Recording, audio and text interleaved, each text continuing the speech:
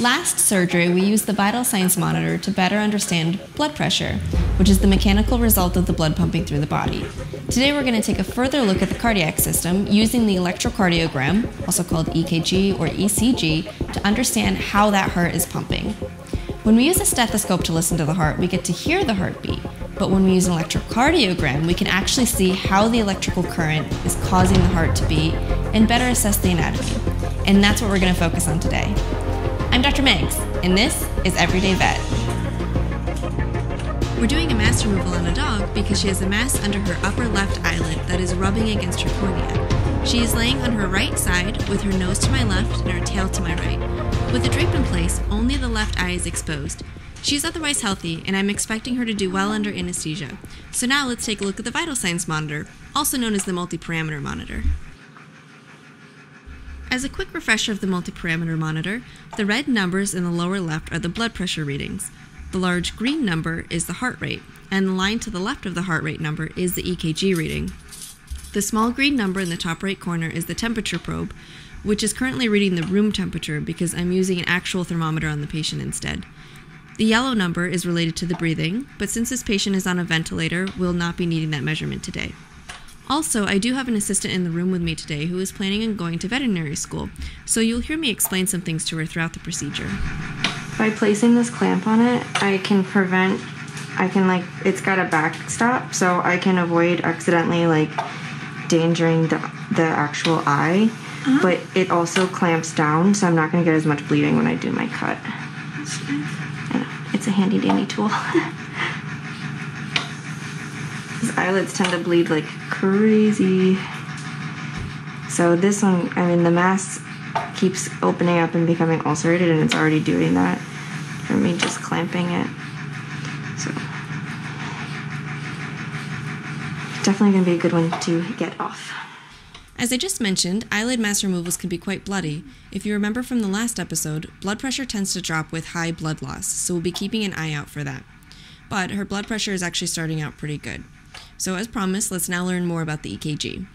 I tend to use the term EKG, but some people do use ECG instead. It doesn't really matter which term you use, but both are actually an abbreviation for electrocardiogram, which is a measure of the electrical signal that passes through the heart as it beats. The heart has its own electrical system that causes the muscles of the heart to contract in order to pump blood. I don't want to get too lost in the deep details of that just yet, so for now, you just need to know that an electrical signal passes from the top of the heart to the bottom of the heart as it is beating. The electrical signal is what is detected by the EKG monitor. Knowing that the electrical impulse passes from top to bottom, we can now dissect the parts of the EKG readings. The first bump is called a P wave. This correlates to the electrical signal passing through the atria, which are the top compartments of the heart. The signal then moves through the ventricles at the bottom of the heart, creating the QRS complex and the T waves. In a dog that has a normal EKG reading, there should always be a P wave followed by a QRS complex followed by a T wave for each beat of the heart. And since the QRS complex creates the most distinct peak, the multiparameter monitor actually counts the heart rate off of that QRS peak. It's really important to know that because then we know that we can only trust the heart rate if the shape of the EKG reading is appropriate. I've actually seen it sometimes where the T wave ends up being too high on the EKG reading, and the monitor will actually perceive it as another peak and will count that in addition to the QRS complex. And then it essentially ends up double counting the heart rate. So it's always best to use a stethoscope to confirm that the heart rate on the monitor is actually matching what you're able to hear. I know I said that this dog has a normal EKG, but you may have noticed that right there we just got a group of QRST together and now we've got a spacing between them. So that would actually be defined as an arrhythmia or an inconsistent heart rhythm. But it's actually a normal thing in dogs, this specific type at least. So if you can listen to the background and you hear this kind of pumping sound, that's the ventilator causing her breaths, you'll notice that these clumps of the PQRST are all occurring right after that breath. So this is what's called a respiratory arrhythmia. Sometimes when dogs are under anesthesia, they may go through a little bit of time where they're not taking, or their heart's not beating as they're taking the breath, but then it'll start beating again shortly after. So in this case, you would actually not necessarily want to trust the heart rate that's being read by the multiparameter meter because it's only taking that rate in short bursts of time But instead, when you see this type of thing, you would want to actually listen to them with a stethoscope, count the beats longer, because that's going to average out those bigger spaces between the beats with the shorter spaces. But this is a common thing that we see in anesthetized dogs. And since the P wave, the QRS complex, and the T wave are all looking normal, and it's timed with the breathing, we don't have to worry about it. Yeah, I was worried because I didn't want to risk having the laser beam like accidentally get into the eye and cause damage to it. So I decided to just go with the scalpel blade.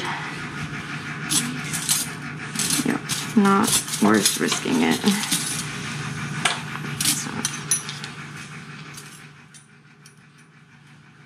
Our EKG readings and the heart rate are staying consistent, so let's focus for a bit on the eyelid mass because I almost have it removed.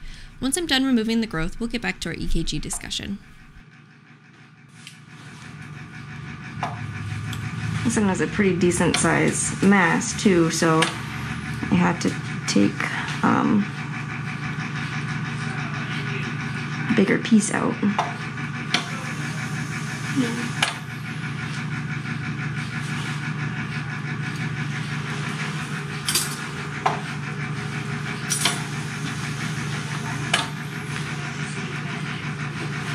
So I've got, this is what was on the outside there. So she's got like that little bit there. Some of it came off in my forceps.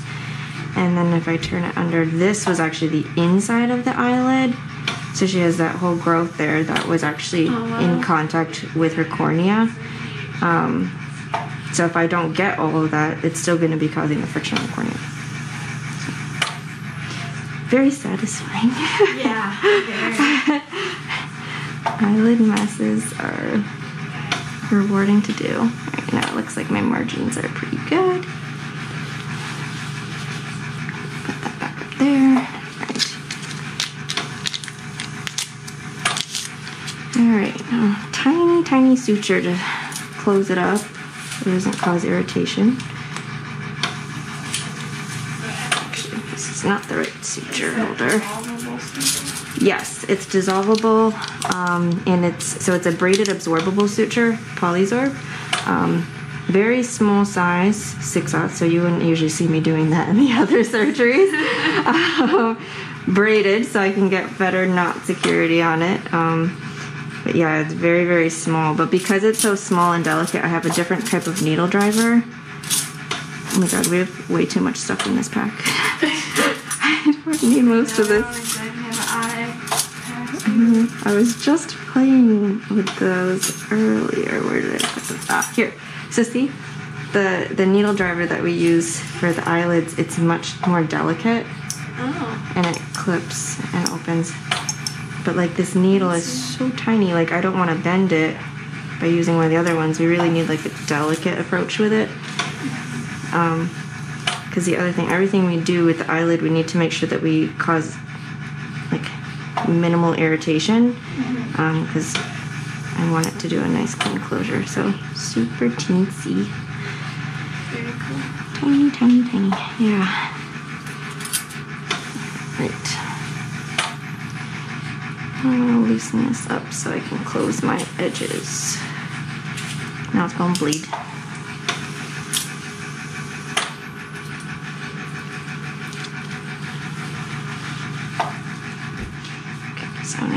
So she's, she might not look exactly normal because I took out part of that.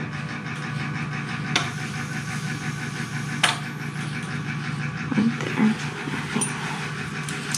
But better than having an irritating eyelids. Very true.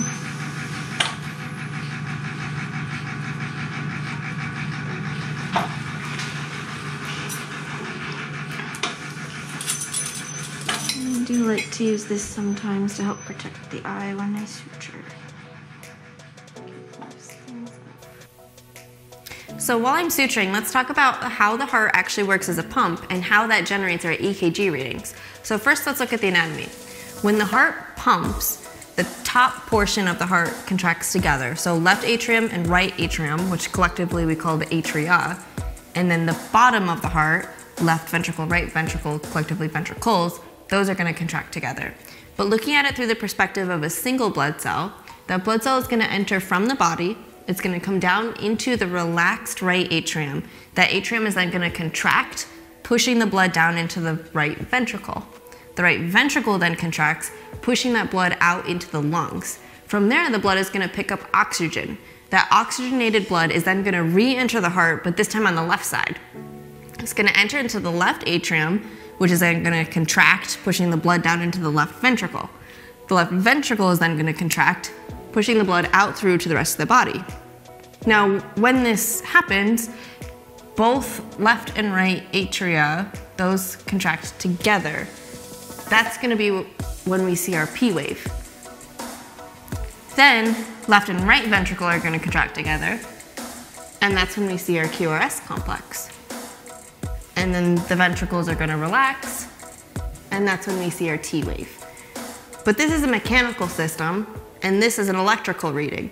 So there has to be an electrical component of that too in order to actually generate this. And there is. The heart has its own electrical system, and that's actually how it tells the cells when to contract. So in a normal resting state, the cardiac cells have a negative charge. But there's positive particles, specifically sodium, potassium, calcium, and those positive particles enter the cardiac cell, shifting the charge to an overall positive state. That positive state is what tells the muscle cell that it needs to contract. So when the cell is positive, it contracts. And that shift to the positive charge is what causes our P wave. Now, the charge then moves down through to the ventricles. The cardiac cells in the region of the ventricles, those become positive and contract. So that positive charge change creates the QRS complex. But the QRS complex is way bigger than the P wave, even though it's the same kind of transformation to a positive state. And that's because of the mass. So the ventricle aspect of the heart is much more massive than the atria. So because there's more muscle mass down here, there's more change in charge. This is a measure in the change in charge. So more change in charge is going to give us a bigger peak. So that's why the QRS is so much bigger than the P wave, which is associated with the smaller atria. Now we have another change in charge though too. So after the ventricles have that positive charge, it then needs to relax and return to its normal state. So as muscles are relaxing, they lose that positive charge and they are going to return to their normal negative charge state. And that shift in charge is what gives us our T wave. So the heart is both a mechanical system, but also an electrical system. The EKG is not giving us a reading based on the pump of the heart. It's giving us the reading based on the electrical change of the heart, and that electrical change is what's signaling the heart to pump. So this is just a measure of the electricity. So now we can see how the heart is actually able to work as a pump both mechanically and electrically, and then that generates our EKG readings. And now it's comments time. So I was asked by a couple of people about incision length, and there's benefits of doing a longer incision as well as benefits of doing a shorter incision. So in terms of the space surgery, for example, a longer incision is going to allow you to better see what's in the abdominal cavity. So you can assess the internal organs, you can get better visualization of the ovaries and the uterus. But the downside is that you do have to keep the pet anesthetized longer. It takes longer to make the longer incision, and it takes longer to suture it closed. The short incision, on the other hand, it doesn't allow you quite the same visualization of the abdominal cavity, but it's quicker to make that incision and quicker to suture it closed. So if you have a patient that's maybe not doing as well under anesthesia, I would go with the shorter incision approach. But if I have a patient that's very stable, then I'm gonna go for added visualization and do the longer incision. But I think the real concern here when people ask about incision length is that a lot of times we think that, oh, the incision's longer, that must mean it takes longer to recover, longer to heal. But that's actually not true. When it comes to healing, the amount of time that it takes for a wound to heal, it's not dependent on the length of the wound. It's actually dependent on the distance between the skin edges. So if I have an incision in the middle of my hands here, we'll take the spay incision for example. At the end of the surgery, I suture those edges to close and they're very tightly adhered. So that's gonna heal fastest because the edges are together. But if I were to have like a large mass removal, for example, or a trauma case where there's not much tissue to deal with, because of tension, I might not actually be able to suture those incision edges together, and there can be a gap between the skin, and that's going to take longer to heal. So incision length does not affect healing time, but the distance between the skin edges does. So when we're assessing an incision, we more so want to look at how those skin edges are aligned. The surface layer of the skin is called the epidermis, followed by the dermis, which is where the hair follicles are, and then below that is going to be the subcutaneous layer. What we're really looking for is good apposition of those skin layers. We want epidermis to epidermis, dermis to dermis, subcutaneous to subcutaneous. You should see a nice flat surface on the top if they're lined up appropriately. We don't want any like bunching or gapping. We don't want any spacing. But as long as those edges are brought together very nicely and lined up anatomically appropriate, the incision length is not going to affect wound healing time. Now I'd like to answer another question that I got. This one was in terms of cat neutering, and it's a two-part question. So part one, do I block the testes in a cat? And part two, is the glue necessary, or is it okay to allow the incision to heal by second intention? So I want to address the second part of that first, actually, because it directly ties into what we just talked about with wound healing. So first, second intention is when the skin edges are not brought tightly together. So remember I said that, the wound healing is dependent on how close those edges are aligned. Well, when they're allowed to be separated and not sutured together, that's what's called second intention healing. And that's usually what we do for cat neuters. So when I do a little bit of glue, it's actually just to bring those edges a little bit closer, because the farther they are, the longer it's going to take to heal. But it will heal without the glue. I just choose to do it because it brings it a little bit closer, but is it absolutely necessary? Probably not. Now the second part of that is going to be, do I block the testicles in a cat? And that really comes down to the why would we do that? Yes, I do, because I use it for pain control. So the main purpose of blocking the testes, or putting a nerve block into the testicle, is to prevent the pain response when I'm removing that testicle. I don't have to do a nerve block. I choose to because it's pretty easy to do and I know it's reliable, so I like that as part of my pain procedure. But that's not the only way to prevent pain. There's other medications that can be used as well. It just depends on what works with your pain protocol. But personally, yes, I do block the testicles of the cat. Thanks for all of the questions. It's a great way to bring up topics that I maybe hadn't thought about or that other people were wondering about as well. That way we can all continue to learn together. If you're thinking it, someone else is probably thinking about it too. So this episode we focused on the EKG readings, and last time we talked about blood pressure. We're starting to get a better feel for the actual surgery room. So if you haven't checked it out yet, I recommend checking out the blood pressure monitoring episode, as I'll assume moving forward that you understand these concepts. At this point, you should be able to look at the vital signs monitor and determine if the pet has a normal heart rate and rhythm, as well as blood pressure. Now next episode we can shift our focus a little bit. We can talk about the pre-surgical evaluation as well as the actual procedure while I do a leg amputation on a cat. And I'll also show you what to do if the vital signs monitor isn't working. And that's all for today. And thanks for watching. Let's continue to learn together. I'm Dr. Megs, and this is Everyday Vet. I